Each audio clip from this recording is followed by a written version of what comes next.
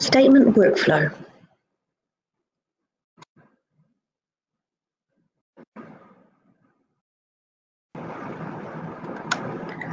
Statement workflow is a new feature which provides an alternative to the current statement run. It aims to reduce the workload involved in segregating the patient list from the consolidated statement. The statement workflow also facilitates previewing and reviewing the report before it is printed or emailed to the patient. Extracting a statement now becomes part of regular workflow with this new feature. Go to Module, Accounts, Statement Workflow to open the Statement Workflow grid, which will have a list of scheduled and generated statements. Generating statements. You can generate statements on the Statement Workflow toolbar by selecting the Generate Statement icon. The new Statement Workflow window will be displayed. This provides an option to enter a name for the statement, which can be later used to reference it. There are also filter options available, similar to the statement run. Select OK to generate the statement. Previewing and reviewing statements. You can preview and review statements from the Statement Workflow screen, either by double-clicking on the statement or highlighting it in the grid and clicking on the Open icon. The Statement Details screen will be displayed, listing the statements for each account holder. Statements can be previewed in a PDF format by highlighting the record and clicking on the Preview icon. Please note, when you have a statement preview opened up, you cannot carry out any other action within Medtech 32 until you've closed it.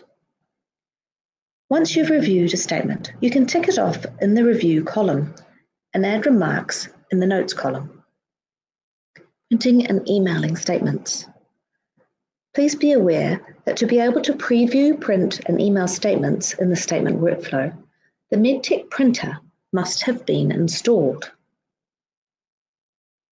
Also, for the email functionality in statement workflow to work properly, SMTP email configuration has to be completed for the logged in location. This is at Setup, Location, Location Settings. Pick the location, go to the Web Forms tab. Be sure to click on the Test Send Email button to validate the SMTP configuration. From the Statement Details screen, you can print a statement by selecting the Print icon and choosing which printer to print to. The status will be automatically updated against each statement in the printed column. You can also choose to email statements from the Statement Details screen using the email icon, provided the account holder has an email address listed. A read-only electronic copy of the statement will be attached to the email. Confirmation of how many statements have been successfully sent via email will also be displayed. And again, the status will be updated, this time in the emailed column. You can use a template for the text in the body of the statement's email. This can be set by going first to Setup in Outbox, Outbox Document, and creating a template, such as the one I've created here, called Statement Email RP.